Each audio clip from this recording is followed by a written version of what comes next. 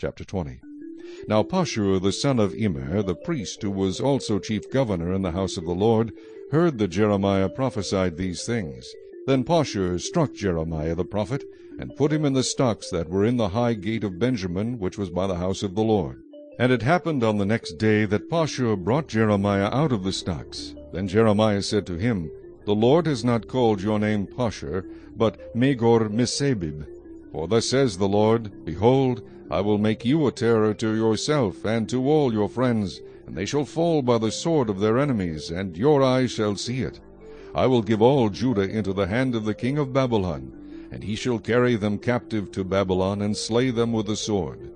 Moreover, I will deliver all the wealth of this city, all its produce, and all its precious things. All the treasures of the kings of Judah I will give into the hand of their enemies, who will plunder them, seize them, and carry them to Babylon. And you, Pashur, and all who dwell in your house shall go into captivity.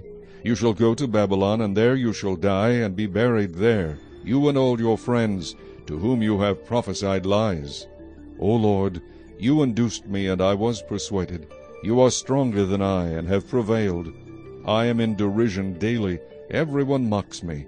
For when I spoke, I cried out. I shouted, Violence and plunder, because the word of the Lord was made to me a reproach and a derision daily.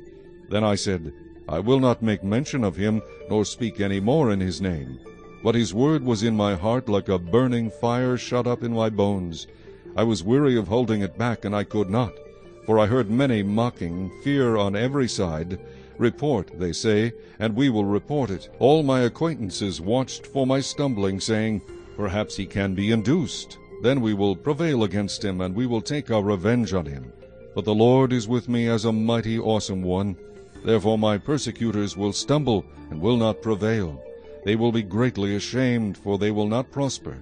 Their everlasting confusion will never be forgotten. But, O Lord of hosts, you who test the righteous and see the mind and heart, let me see your vengeance on them, for I have pleaded my cause before you. Sing to the Lord, praise the Lord, for he has delivered the life of the poor from the hand of evildoers. Cursed be the day in which I was born. Let the day not be blessed in which my mother bore me. Let the man be cursed who brought news to my father, saying, A male child has been born to you, making him very glad. And let that man be like the cities which the Lord overthrew and did not relent. Let him hear the cry in the morning, and the shouting at noon, because he did not kill me from the womb, that my mother might have been my grave, and her womb always enlarged with me. Why did I come forth from the womb to see labor and sorrow, that my days should be consumed with shame?